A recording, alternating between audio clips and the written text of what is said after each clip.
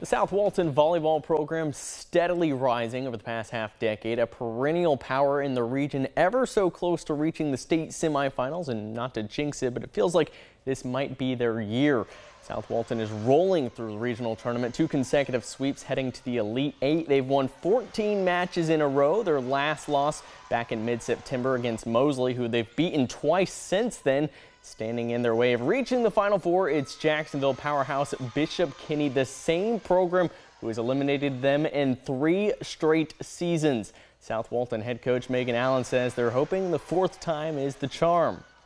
I don't know that we've ever gone over to Bishop Kenny and played our best. I've always left there feeling like we kind of underperformed, and I think it was the pressure of the situation.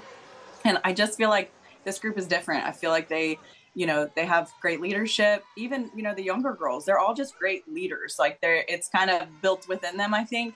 And they really do work well and bounce well off of each other. The Seahawks 3 consecutive regional losses to Bishop Kenny. All of those have been on the road in Jacksonville. Coach Allen says earning that 1 seed to play at home this go round, it's huge. And she's counting on the entire Panhandle to come rally in their support. The community is excited. They know what we've been through the last few years. They know how much heart and soul we've put into the last couple of seasons, and then going over to Bishop Kenny and being let down a little bit. I think they understand that, South Walton's a small area. Jacksonville is not. So to have this game here in a small beach town and have the surrounding area, the teams and our own schools programs that are excited about it, I think it's going to be a big crowd.